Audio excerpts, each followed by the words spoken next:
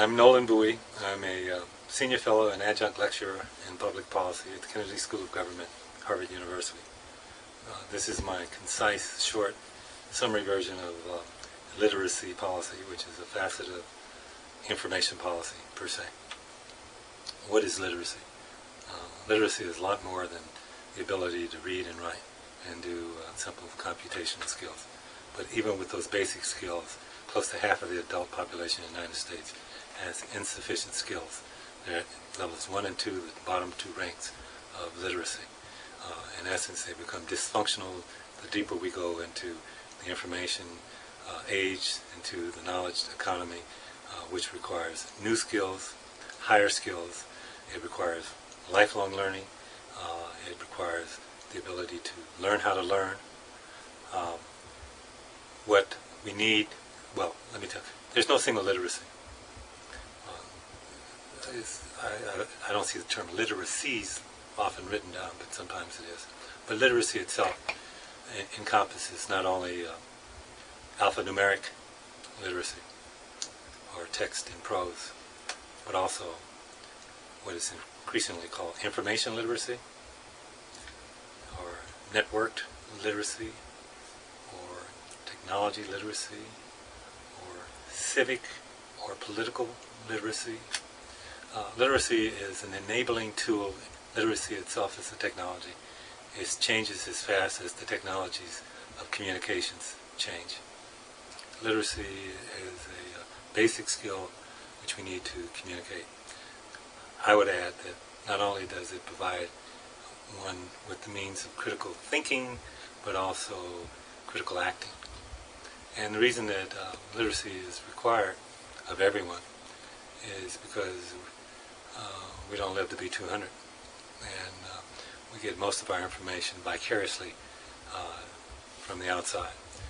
And literacy is sort of a skill of, is a pull technology skill. It's when we want information, we know where to go, and we can pull it out of a resource, as opposed to a lesser literacy skill of being a good listener or viewer and having information pushed at us, like, say, a television station will push out information through a signal, or the internet increasingly is pushing information following a television model. When that happens, you're more apt to get propaganda. What's the difference between propaganda and other kind of information? Sometimes not a lot, but the propagandist tends not to disclose who the person is, or what their agenda is, or what their motives are, and sometimes you may not agree with it. So you sort of endanger yourself. Throughout the world, there are literacy or illiteracy is a substantial problem. I have a chart here which I will make available to you with a listing of nations with the worst literacy record in the world. At the top of the list is Niger, in which 79% of the males and 93% of the females, and I assume that the population is even in terms of gender, so 86% of the adult population is illiterate. Burkina Faso, 81%. Nepal, 72.5%. Mali, 69%, and it goes down. These same nations have the shortest life expectancy at birth and probably the lowest quality of life in other areas. Can literacy turn it around? Not of and by itself. Literacy is an enabling technology. Literacy is both content and information technology. We have to guarantee universal access to all facets of literacy. The term digital divide tends to refer to a recognition that people are better off if they have access to the internet and internet connectivity, and PCs are an internet appliance. Well, I disagree with that somewhat. What I think is essential is universal access to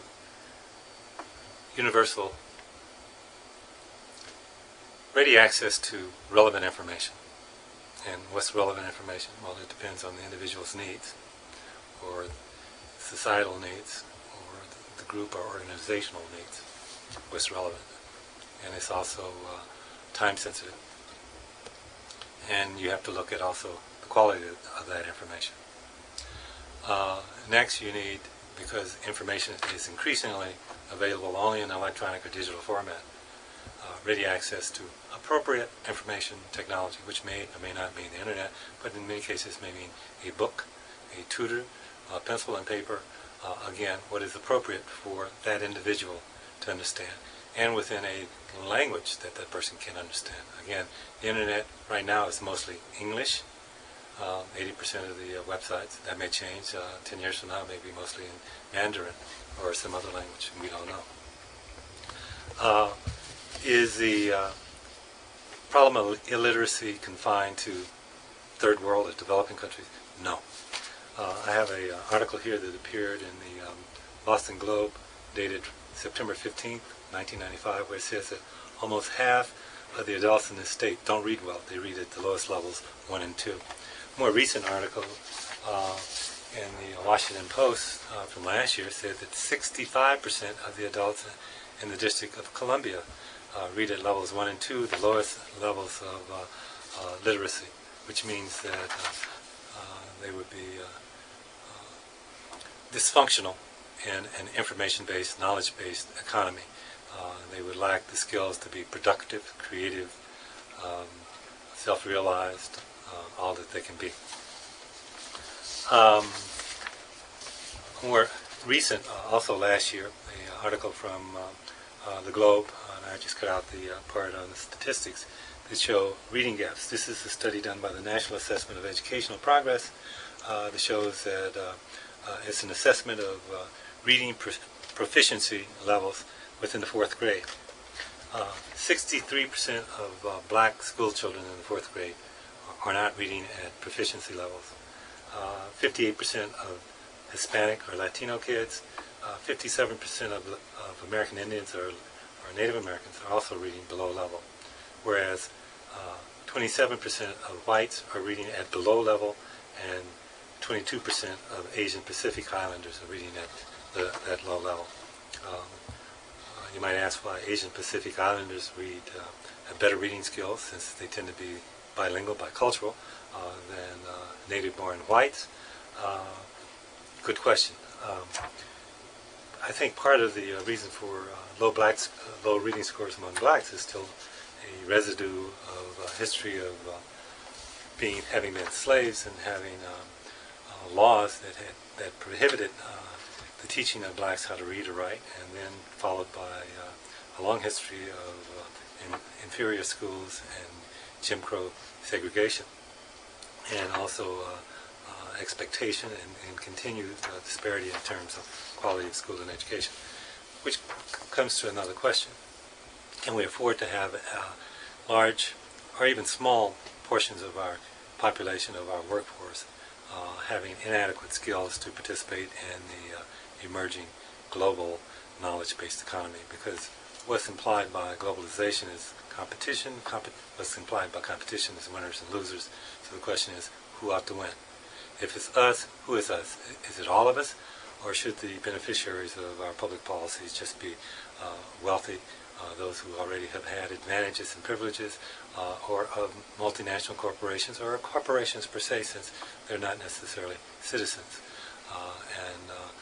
Or should we look at it more broadly and say that what makes America America, what makes our society is its people.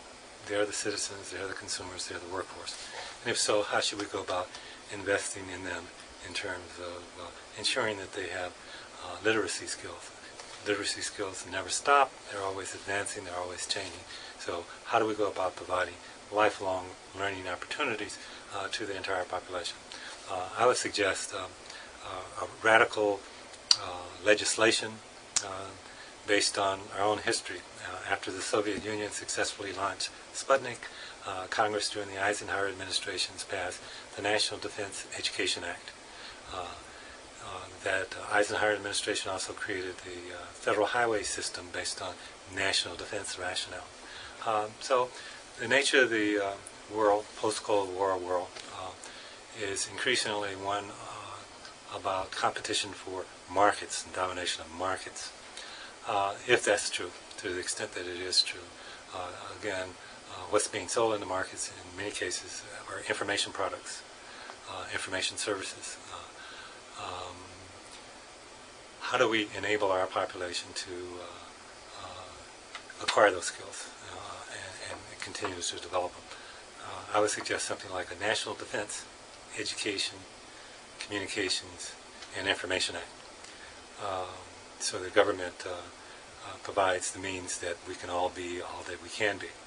That right now we can no longer afford to incarcerate, say, more than 2 million people and take them not only out of the workforce, but keeping them away from relevant information and knowledge and literacy. The 1992 landmark study on literacy in the United States showed that, in particular, illiteracy was associated with low incomes and poverty, with welfare, with incarceration. So there may be a nexus or a link between that. Give people adequate literacy early on, and perhaps they'll be more successful. Another project or program I think we ought to take a hard look at is universal access to preschool. By the time they're in the 4th grade, it may be too late. Everyone ought to have information advantages if, in fact, we're going to be competitive in the information age.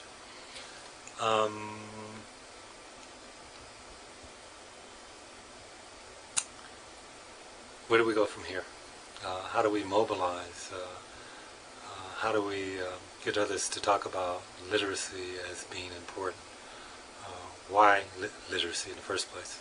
We make an assumption that we need it for the workforce, but we also need it to become effective citizens, and democracy itself needs a literate citizenry in order to keep it in check. Democracy, in the final analysis, is a system of governance based not on trust but on distrust. And as such, it requires that those who govern, the representatives of the people, have to be accountable to the people. It requires that citizens are informed, not just informed, but well informed, enough to know whether or not they're being adequately served. Because if you read the Bill of Rights, for example, or the Declaration of Independence, citizens have a duty to put in a new government if, in fact, it is not serving the will of the people. So the people have a responsibility to know, and the only way they can do that is through literacy. And that's also explains this new kind of literacy, this new emerging literacy, or what we're recognizing as a new literacy, civic literacy, which may also be referred to as political literacy. The results of a literate population is not only people who can read and utilize tools effectively to maneuver through their environments. It enables them to think and act critically. And I'll stop there.